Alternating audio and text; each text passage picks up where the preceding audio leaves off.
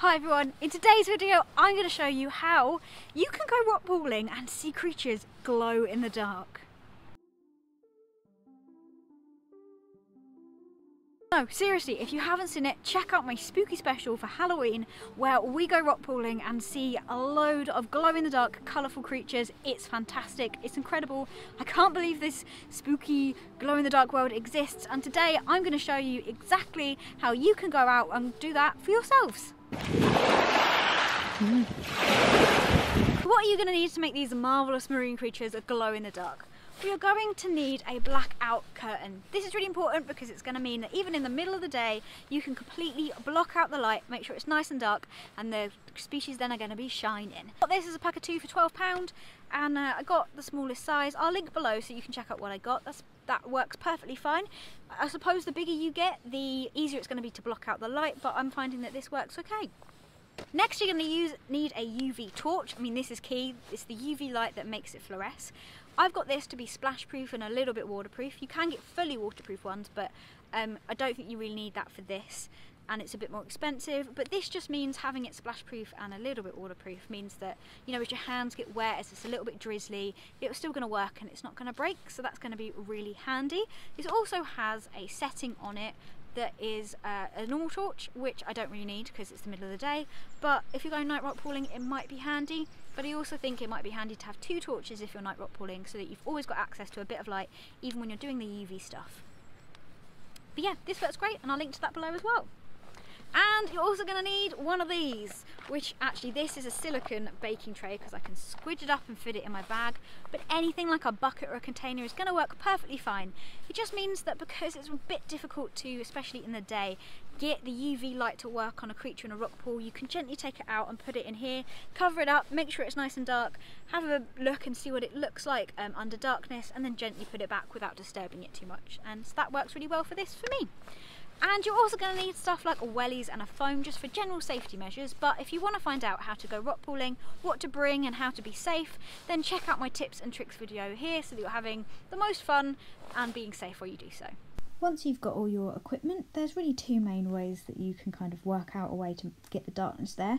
One great way is to sit down, put the animal that you want to look at in the tray and have it on your lap, and then you can kind of, you know, look like an elegant sitting ghost and get that kind of whole tray covered by the blanket and over your head, and that means you can get a really good, really dark environment for you to look and shine the torch on.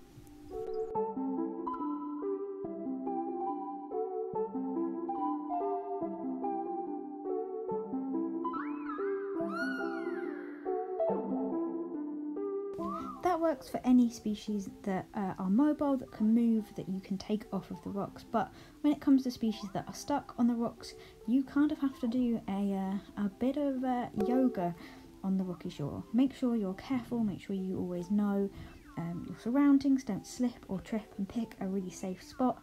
But it is possible to kind of bend over, put the curtain over your head, and you can kind of wrap it around whatever you want to look at, hold it close and kind of cut off all of the light and get it really dark, so you can still look at species even if you can't get them into the tray. But I would just like to take a moment to acknowledge just how amazing this looks. I would just like to say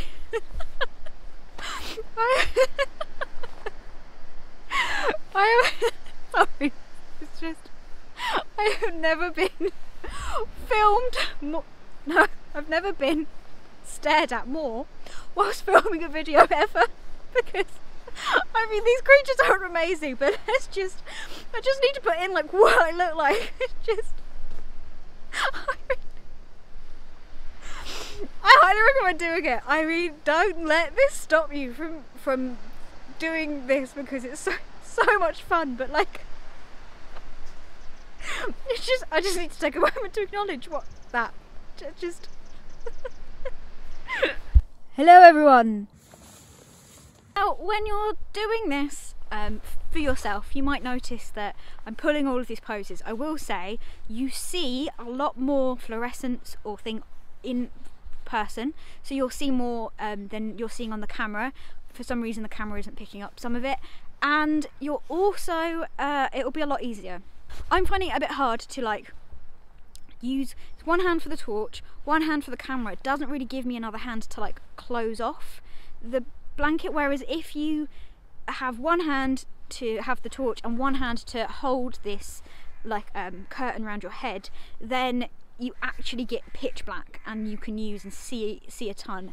It's only when I'm introducing the camera that I'm losing that a little bit and light kind of starts to seep in. So if you're not interested in filming, or you know you want to just experience it more, then this is totally really simple and easy, and you are seeing loads. Okay, so when you're using the torch to look at the species under UV light, you'll have like a beam of light that is like really strong, and then a kind of peripheral bit of a UV light. That's the best, the periphery bit is the best bit to use. If you shine the UV light directly at the animal, it's just kind of going to flare up all pink or purple.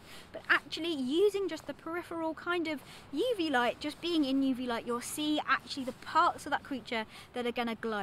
And that's how I managed to get the really awesome blue glowing legs of the crab, and that in the other video.